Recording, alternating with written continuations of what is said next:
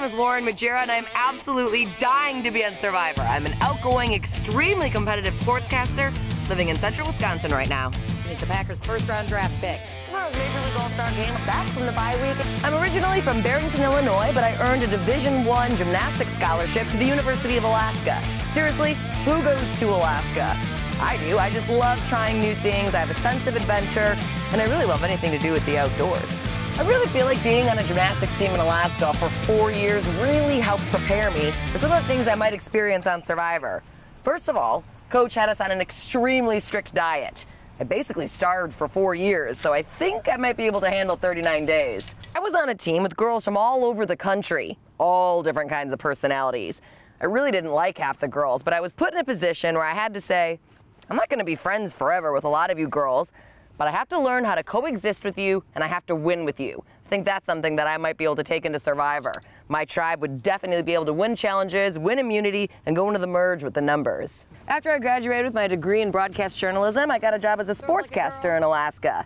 That's where I learned how to endure weather elements. I'm talking 50 below zero covering the Alaskan Iditarod. That's where I learned how to handle whatever Mother Nature tosses your way. As you can tell, this storm is in full force and it doesn't seem to be settling down.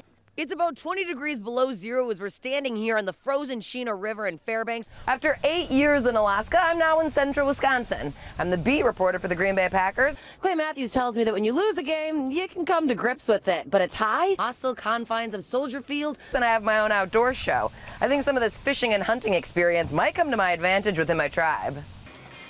Like, is she on another rock or what? Watch her lyrics. Nice! Nice job. I can't believe it! Not a monster, but sure is fun to catch. There we go. And with one shot, I took the bird down. Covering professional sports has really taught me how to tell when someone's lying to me. I would bet my life that this substance never entered my body at any point. After he denied the use of performance-enhancing drugs, Ryan Braun has been exposed as a liar.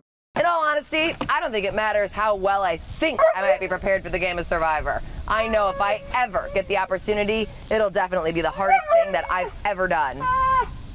Well, the real dream would be to co-host the show with Jeff Probst. I think I'd like to start out with my chance at $1 million.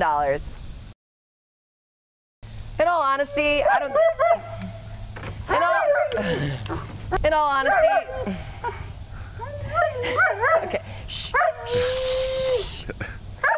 Okay. No! Wrigley! Okay, shush! Shush! Okay.